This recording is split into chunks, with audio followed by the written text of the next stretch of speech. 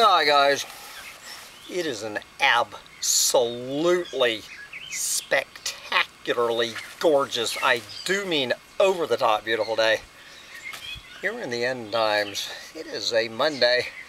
It is the 4th of July. Alright, it is July 4th, 2022. Happy birthday, America. Happy birthday to the declining and falling empire. So while you know, millions and millions of Americans are out grilling their various beef hamburgers, beef brisket barbecue, beef ribs, and beef hot dogs, and beef whatever, the little dog and I, we just celebrated the 4th of July by eating some good old American bushmeat.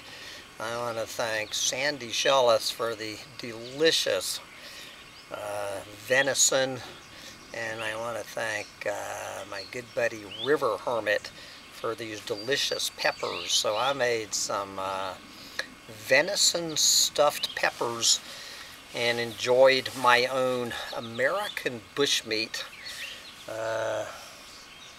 My fellow earthling did not die in vain. So anywho, speaking of fellow earthlings dying in vain or not, you know, I love to wake up to these stories, you know, about these big game hunters who, well, as Rob was saying, the stories are a lot more fun when an elephant or a rhino or a lion or whatever kills the hunter directly. But this one's pretty good karma at work too. This is coming out of South Africa today, where a wildlife trophy hunter is shot in cold blood next to his car. Probably can't see this with all of this glare.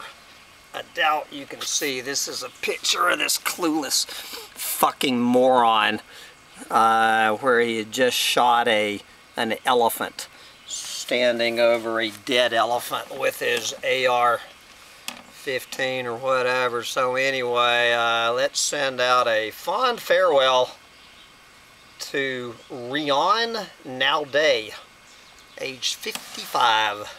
55 years of killing his fellow earthlings finally paid off.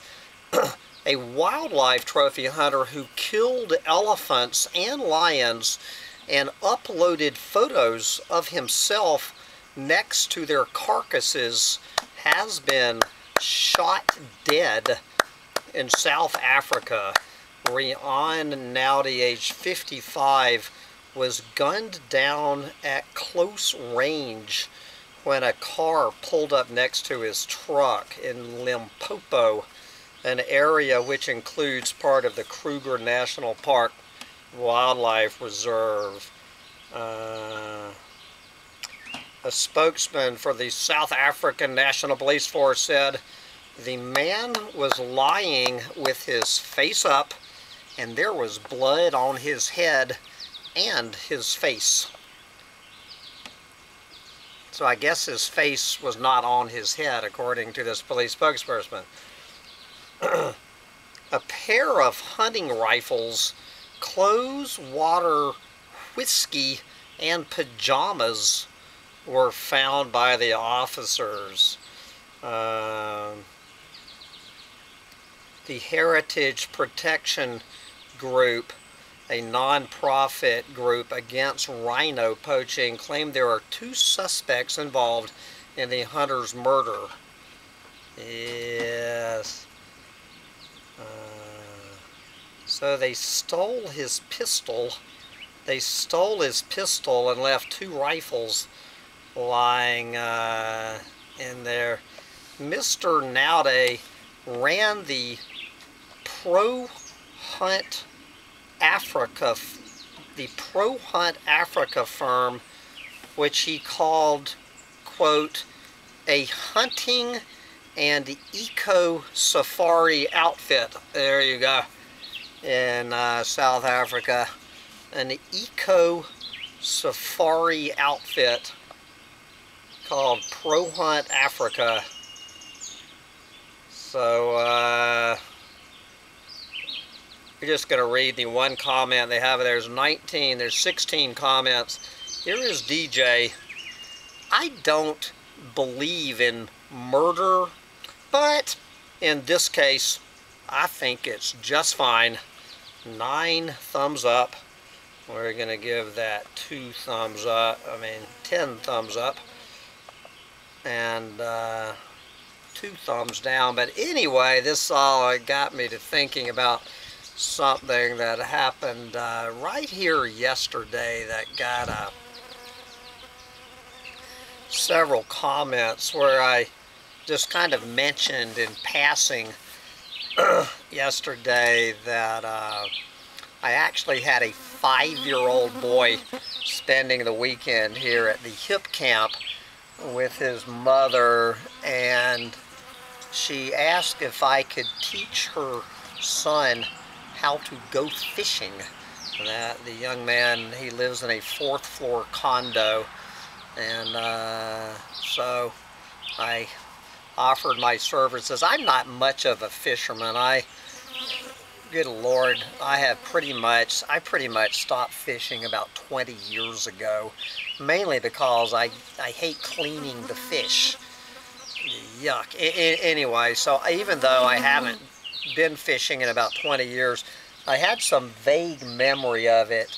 So I mentioned in passing yesterday that I was, while she was up shopping at Walmart for a fishing pole, I mentioned at the end of my rant about Donald Trump that I was going to teach a 5-year-old to go fishing, and I highly suggested that anybody teach any 5-year-old in their life to fish and to garden. And this is the response I got from my buddy Mark J. And what I really respect about brother Mark, who I consider one of my lieutenants. Of course, Mark is a steadfast but not a militant vegan. And Mark, what he understands is the difference between righteousness and self-righteousness. I have never heard a self-righteous comment out of this man's mouth. He is righteous, which is a good thing. He speaks his truth and he sticks to it. He speaks his truth. He defends it to anybody he doesn't care, who doesn't agree with him. This is my truth, and I am speaking truth. I guess speaking truth to power. I don't know. He might not agree. Mark, I don't know if you would say speaking truth to carnivores such as myself is probably speaking truth to unevolved, clueless morons. So this was Mark J's first comment about the best thing you could teach a 5-year-old is how to fish. Going into the future of 5-year-olds. The best thing that you could teach a 5-year-old is that fishing is a cruel sport. A fish has more nerves in and around its mouth than we do. Imagine a fish having a barb jammed into its mouth and being dragged into the air to drown. Imagine yourself having a barb jammed into your mouth and being dragged into the water to drown. And my response to that was, yes, like most things, the answer to a question depends on whom you ask. I imagine a shark's advice to their 5-year-olds would read a little differently. And Mark's response to that was, a shark cannot advise a 5-year-old shark, and a shark cannot behave other than how it was made to behave. It hasn't any choice. A shark has not any conception of the pain that it inflicts when its incisor teeth, when its incisors tear into flesh. Humans, unlike a shark, have that awareness, or at least some do. You notice he did not say some of us holier than thou vegans do. That is the difference between a righteous statement. Most vegans could not have stopped where Mark did. And they would have said, or at least some like us spiritually evolved vegans do. Mark, you notice, does not do that, which is what makes this comment a righteous comment instead of a self-righteous comment. And they have a choice, meaning humans have a choice to inflict pain or not inflict pain. A truly empathetic human will not unnecessarily inflict pain on anything. A shark is not capable of having empathy. Saying that the answer to a question depends upon whom you ask is like saying that the truth does not exist. It does exist on any subject. Is one capable of recognizing the truth when he hears it? Is one receptive to the truth? Is one capable of accepting it and living it?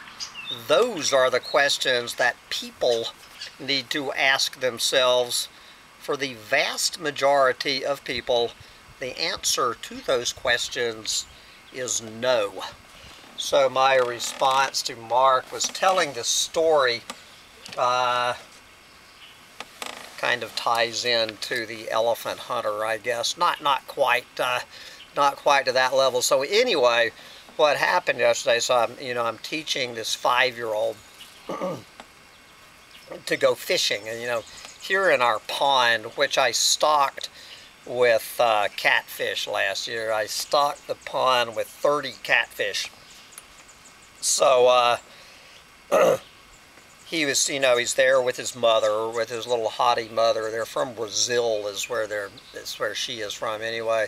So we're there, and the kid catches a catfish. So he catches the catfish, and I get him to reel it in, and everyone, and he's so excited. And so his mother, is kind of hovering over them like mothers do. And the little kid was so excited about catching his very first fish of his entire life at age 5. He literally jumped with joy, and the top of his little Clueless head goes bam and smashes right under the chin of his mother, who and that collision caused his mother to bite the inside of her lower lip. These are the 4th of July Clueless Moron ORVers coming by. So his mother, while the fish is dangling by its mouth off the hook, the kid smashes into his mother's face. I mean, she bites her lip hard, guys. I mean, hard. And she screams, "Watch what you're doing! You hurt my mouth! It hurts like hell!" And I mean, there was blood coming out of the corners of her mouth. I mean, she showed me the inside of her lip where she had bitten through it. I remember because I had a diving board accident one time where diving backwards, and I about bit my lower lip off. I mean, lips bleed like hell. And so anyway, I was standing there wondering, should I point out the irony of the situation? I wisely kept my mouth shut, and I think it's safe to say that little hottie did not recognize the irony of her wounded bloody mouth while while that catfish was dangling off the hook. And then, of course, if you've ever, gotten a catfish off the hook, you know how easy it is to stab yourself in the ball of your thumb with that spine. Somehow we managed not to stab the kid in the thing, and somehow he managed to make it through the morning without impaling himself or his mother on the hook. Anyway, we did catch 3 fish, and we put them all back in the pond, so they're swimming around in the pond now, and we'll see if they ever bite another worm again. But anyway, I always appreciate hearing from Mark J. And anyway, teach your 5-year-old whatever you think is best to teach your 5-year-old. And with that, I'm going to wrap up this little 4th of July rant. And good Lord, what are we going to do on the 4th of July? I think we're going to go harvest some columbine seeds on the 4th of July. Get out there and harvest some seeds while you still can on the 4th of July. Bye, guys.